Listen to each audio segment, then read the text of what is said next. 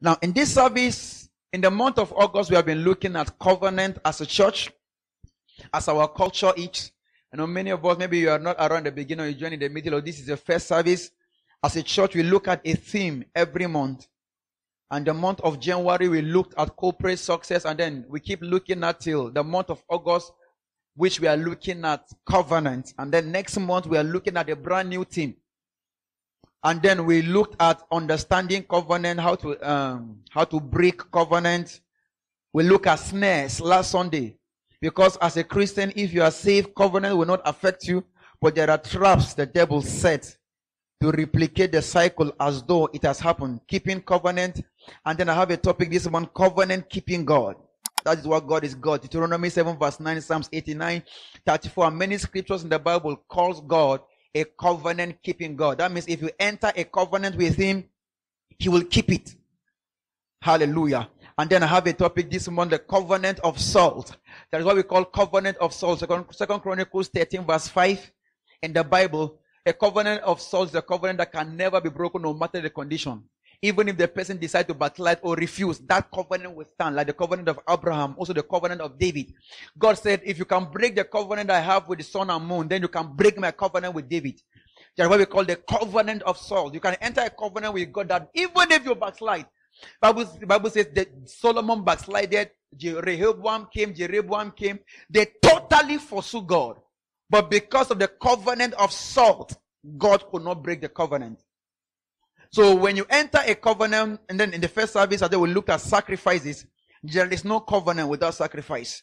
You can be claiming you are in a covenant, but you are on your own as far as God is concerned. Until there is a sacrifice, there is no covenant. We have the covenant of peace. What a powerful prayer session today from Pastor David on the covenant of peace. Numbers that God gave Phinehas, the covenant of peace. So that your life will have less drama. Come on, are we together? You will have less drama. It is good that you escape armed robbers' attack, but God can stop the armed robbers from coming. It is good you escape an accident, but the covenant of peace will exempt you from the news of accident. There are people that are afraid of, when they see a call from their phones, they are afraid. Maybe it will be a bad news. Maybe because they have had a traumatic experience. When they see a call, they are afraid. But God will give you a covenant of peace if you go into that. There are conditions for that covenant. And then we have what we call financial covenant. Genesis 28 verse 22, Ecclesiastes 25 verse 5. There are covenants we enter that are financial in nature. And say, Lord, poverty and broke existence is cursed from my life. I enter a covenant of prosperity. Then we have blood covenant. Very dangerous. Preserving covenant, how to break good covenant. And then this is the last Sunday on the month of covenant. And then like I promised, we'll be on entering covenant. How to enter covenant. Hallelujah. Now, you can enter a covenant with God. All this covenant of longevity, peace, prosperity, all this covenant you can enter.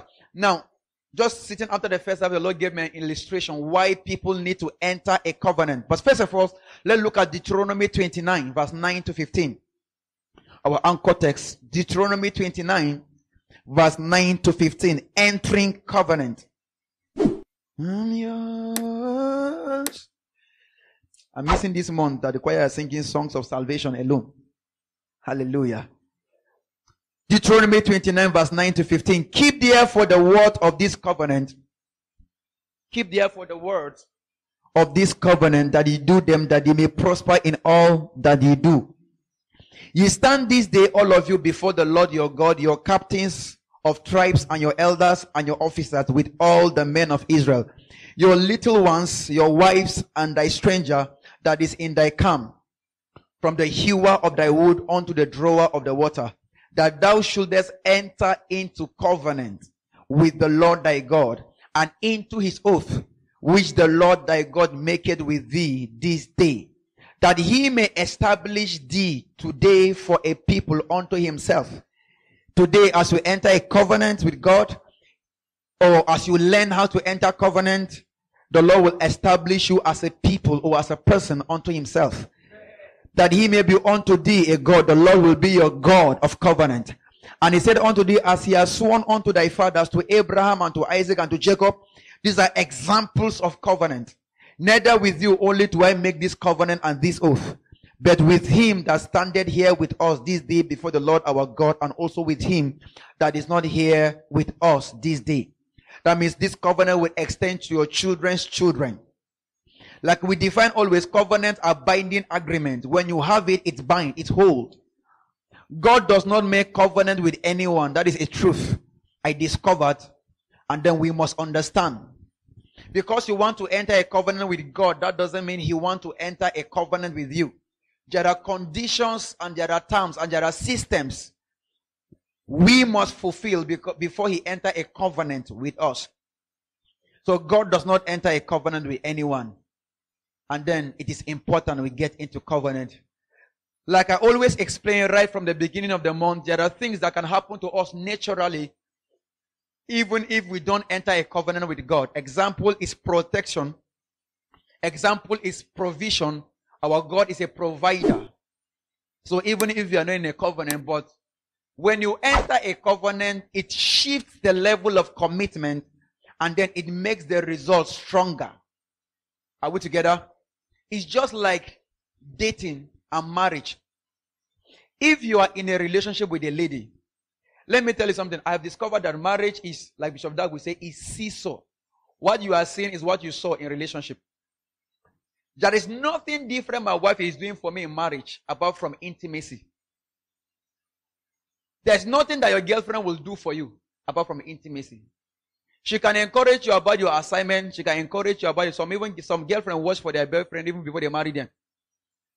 The only thing that differentiates marriage and relationship is that oath of marriage.